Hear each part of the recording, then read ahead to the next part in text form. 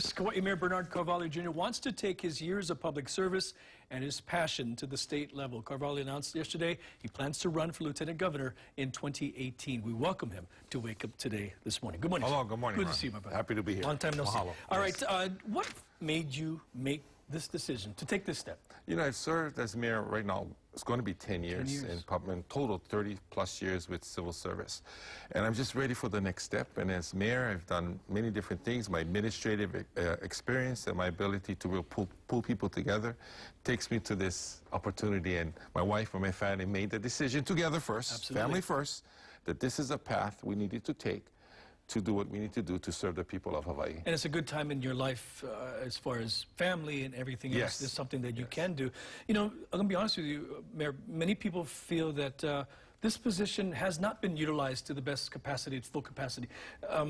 Both Democrats and Republicans. Yes, yeah. How do you plan to change it? You know, I look at this position as a bridge, connecting people, bringing people together, understanding hearing the voice of the people, being that bridge.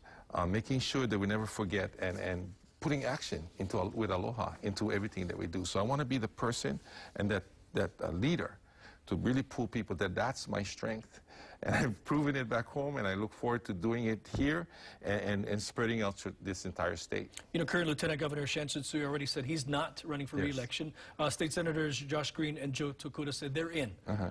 What separates you? I know it's a little early to be doing campaigning, but what separates you from the opponent? Well, I drive out of my driveway, and I'm right smack dab in the middle of the community. You know, being a mayor, you're out there every single day, and I have this administrative understanding and experience under my belt, if you will, being able to reach out to all of my fellow mayors and having to deal with the legislature and working closely with them as well. So I have that experience already. So now I'm ready to take what we've done back home, if you will, and with the neighbor island thinking, and bringing it to the next level. And that is why I think this is the opportunity for me now to lead in this way. When we talk about running for state office, a lot of it has to do with name recognition.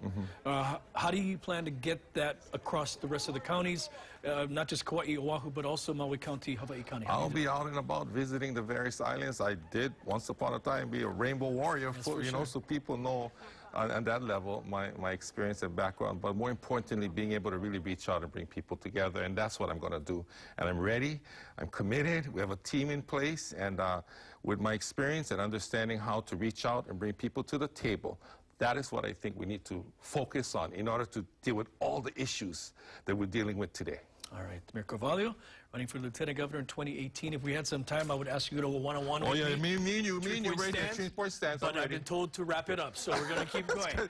We have time. No, we don't have time. No, we don't have time. Okay. Of course, a former UH Rainbow Warrior, very proud, and also very Miami Dolphin.